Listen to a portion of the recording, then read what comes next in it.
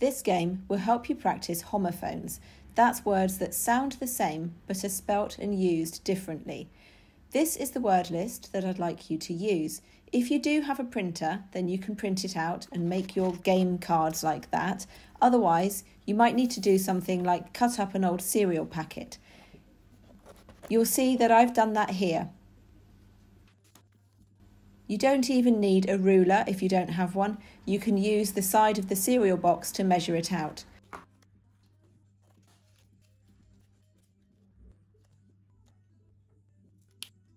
You can then write the words, write them neatly in a pen that you find easy to write in.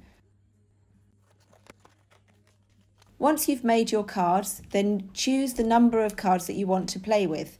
So for example, you could play with a full set if you're playing with somebody else, but remember that will take quite a long time, or just divide it up into fewer cards. Just remember you need to make sure that you have pairs before you start, then muddle them up and set them out on the table upside down.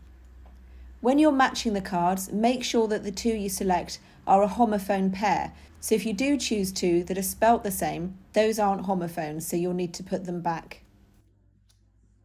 When you choose your pairs and you've selected two homophones, make sure that you can describe what the difference is between the two and when you use them.